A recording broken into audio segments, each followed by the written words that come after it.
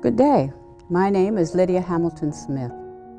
I greet you from Gettysburg, where I was born and where I stayed for some 20 years. I was born on the sweetest day of the year, which was Valentine's Day. I married and had 2 children there in Gettysburg. I unfortunately had to move to Lancaster, Pennsylvania, but was blessed with having to work for the Honorable Congressman Thaddeus Stevens. He taught me the ways of finance as he saw my interest in education, and he believed that everyone should have the right to an education. I did so well that he allowed me to run his business.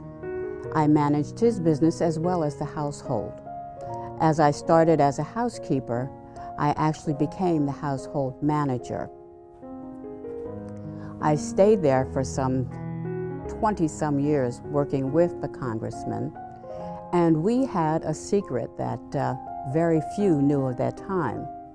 The congressman and I were a part of the Underground Railroad.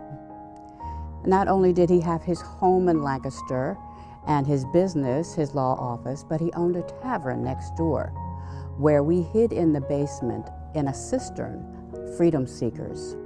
He also used the aid of a sheriff in town by the name of David Miller to help him release escaped slaves.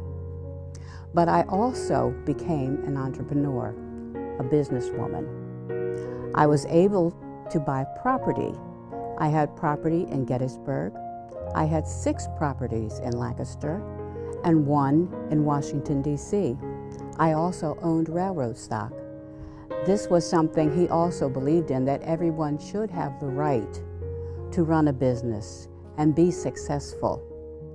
I took the time to come back to say to the young ladies of today that if I can succeed in the time when women were considered less than, I was a single woman, I was a widow with 2 children, and I'm living alone, but I was able to run businesses, run the congressman's business, and be quite successful. So I challenge the ladies of today to be able to run a business, become an entrepreneur. If I can do it in my time, there should be nothing to stop you now, because you have so much more available to you. We also believed in equality among all. A congressman sold properties to other women. He left in his will a legacy to start a school for young men. But in his will, it is noted specifically that they should all dine together at the same time.